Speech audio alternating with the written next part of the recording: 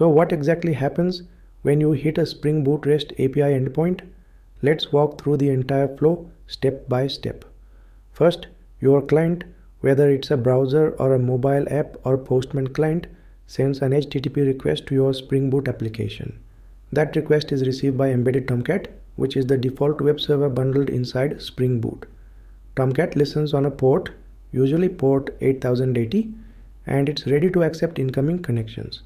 Once Tomcat accepts the request, it passes the request to the dispatcher servlet.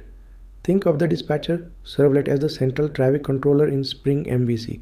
It decides where the request needs to go and how it should be handled.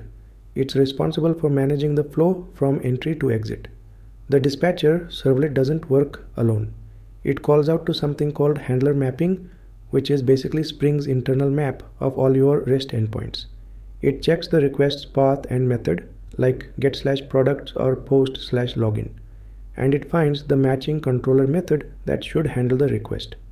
Once the correct controller is located, Spring calls that method, passing in any parameters it needs, like query strings, path variables, or request bodies. The controller does its job, processing the logic, interacting with the service layer if needed, and returning a result.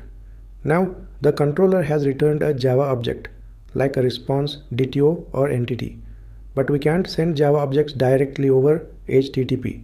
So Spring uses the HTTP message converter, which automatically converts that object into a format the client can understand, typically JSON or XML. This conversion is seamless and handled behind the scenes, based on the client's accept header. Once the conversion is complete, the final HTTP response is assembled, including status codes, headers, and the response body. That response is sent back from the dispatcher servlet through Tomcat and all the way back to the client. The client, whether it's a browser, mobile app, or third-party service, receives the response and processes it accordingly.